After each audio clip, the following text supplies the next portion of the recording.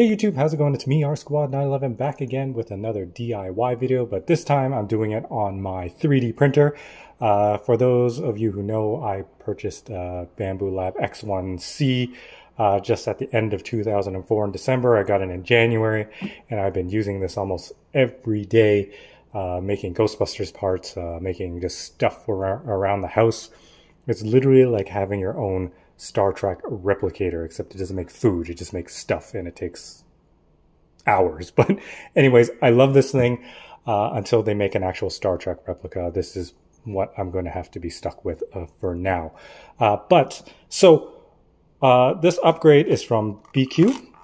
It's for the AMS, and I'm slowly building up parts. I didn't even know this turned, actually. I don't know why that turns. I guess that's to keep the cover open. Huh, interesting. That's something new that I've learned. Anyways, so they did release the new AMS2 unit, which has active drying, and it has these cool upgraded feed necks. I don't know what they're called. Again, I'm barely a year into 3D printing, so I don't know all the terminology. So this is going to be a very basic video of how I'm upgrading the AMS. So I didn't want to spend 600 Canadian dollars on the new AMS2 because I just got this thing. And then they released something even better. So if you see in here, I've printed all these new desiccant holders, and it does get quite annoying to kind of refill the desiccant and like to rejuvenate the desiccant.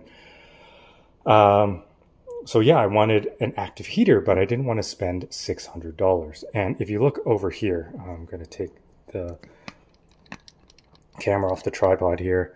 I did buy one of these Creality heaters here, and it holds 2 spools, and it does feed into the Bambu Lab, but it doesn't have active feeding and retracting that the AMS has. So, thank God I didn't buy the AMS2 because BIQU made the upgrades for the feed necks. You have the ceramic now, because what happens is when you're using abrasive filament like I use, like carbon fiber, PLA, and glow-in-the-dark PLA, it's very abrasive, and you can see on these, it kind of eats the tubes, but that's why I printed these guides, that it would eat the tube and not the actual plastic underneath here. So with the AMS2, they've upgraded it and made these feed parts out of ceramic.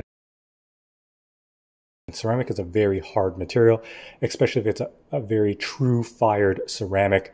The filaments are going to have a very hard time wearing that down, or it's going to take years and years, whereas just having these plastic feed necks and my upgraded ones with the tubes here, it'll take many hours, but it will be a wear item nonetheless. So having these ceramic pieces in here is going to make it much better for longevity.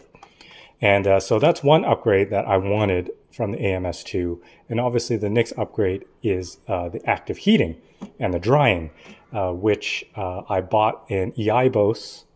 I think it's just a 2-compartment heater. I was going to get the Sunlu one, but that doesn't have like the active actuating vent that allows like the moisture to escape or the hot air to escape to really dry out the filament. So I bought the Eibos. They have the Tetris and the Dyad or something like that. I'm not exactly sure. I'll update it in a pop-up here in this video. But I bought the Dyad, which was cheaper. It was only $169 US, so like about 210 Canadian. So 210 Canadian plus $5 for these on AliExpress. And my AMS1 becomes pretty much an AMS2, maybe even better, because it will dry even while it is feeding material. And I don't think the AMS2 does that. Probably with a firmware update, they're going to change that. But it's not $600 that I spent extra. I only spent $125, $130 Canadian for it. But today what I'm going to do is we're going to install these. This is the BIQU Panda AMS guard. You can see here, it's kind of like the things that I 3D printed here. It just fits on top. Let's see, let's open this thing up.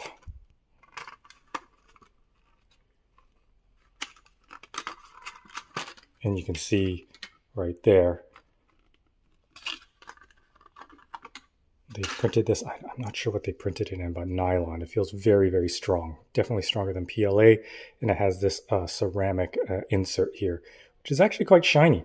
So that means it's like a fired ceramic in there. It should last pretty long. And with it being polished, it'll help also with abrasion. So the filament should slide in quite nicely. So this is what I printed. I'll put a link in these. These were awesome. So if you were not going to buy these, I don't know why you wouldn't for $5. I would print these things. And I've printed about 6 different kinds. And this one ended up being the best. So you use the PTFE tube in here, and that's what guides it in there. So the filament is basically abrasing against this. And you can kind of see it's thicker at the top, thinner at the bottom, because that's where the filament feeds into, and it's kind of been abrasive on it. And to install these, it's very simple. You just take this, slide it in through the back, and click that down. And you're good. But you can probably only do that a few times before the PLA starts to break here on this swivel here. All right. Like that. That one just broke. Sorry, I'll zoom out here. This one just broke. You can see there, that's how it slides on, like so, and then this part would click down. And these have been great. I've been using these for the last 6 months, and they have not let me down. And of course, if you already have, oh, see, that one broke and it fell in there. Oh no. Yeah, I mean, if you've already had damage on them, these were great. These are great even before you have damage, but these BIQU ones are going to be even better. I'm not exactly sure how these fit on. Maybe it looks like from the look of it, you slide it in this way. So you kind of angle it down, fit it over.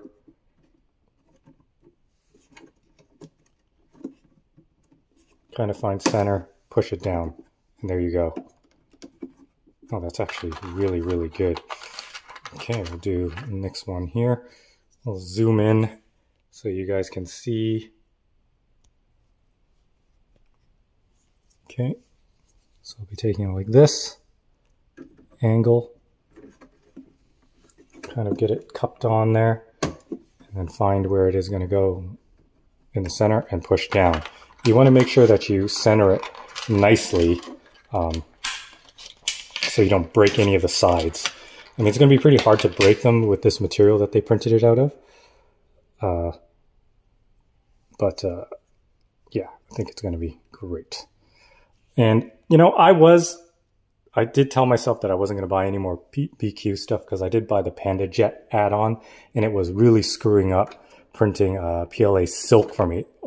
Everything else overhang-wise, it was printing very, very nicely.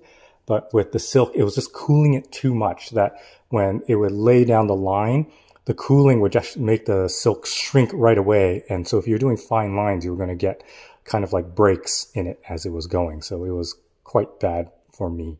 And so basically I uninstalled that and reinstalled the factory Bambu Lab one. So, I mean, Bambu Lab, they've made an amazing product here. You don't really have to change much. But they are constantly upgrading, like with the AMS 2, with the ceramic pieces. So now that is installed there. I'm going to turn this thing on. I'm going to fish that piece out of there. There we go. That wasn't very hard. It would have been much harder to get it out if the filament was installed. And that's what we're going to do right now. We're going to install the silver filament here. Oh, that feeds in quite nicely, actually. I'm going to feed in my PLA mat.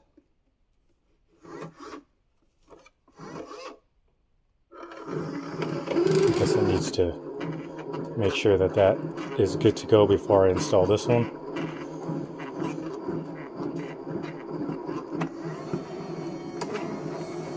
And so far so good. It's not popping that thing off. It's on there pretty solid. You get a nice positive click when you put them in. Okay, so with this one here, I'm going to load this in.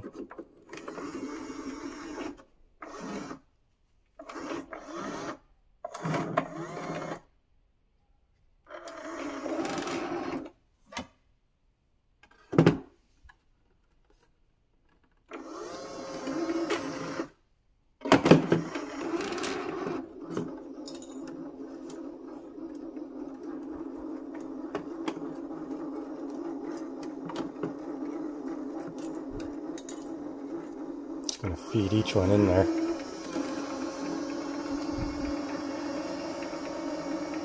I'm not sure if it's actually going to grab these after I put them in.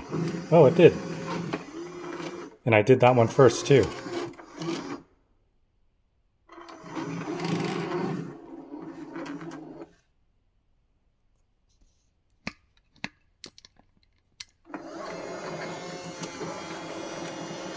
Let's see how that's feeding in there.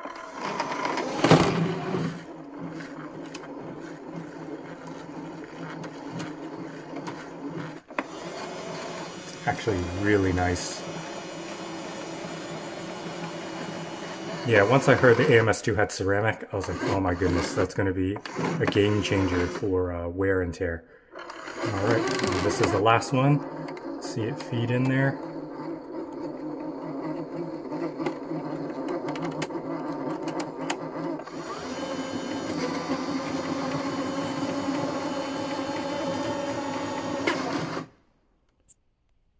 So good. All right. So that is pretty much it. I'm going to obviously start printing stuff later on today and see how it turns out. But so far, so good. I think that it's going to be a game changer for the AMS, especially if you have an AMS 1 and you just don't want to fork out that extra couple $100 for the AMS 2.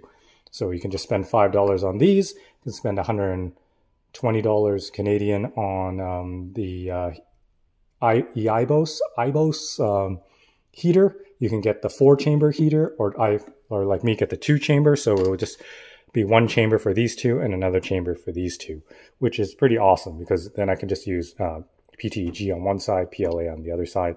The Tetris has 4 individual ones, so if you're printing like all different types of materials, that is awesome too.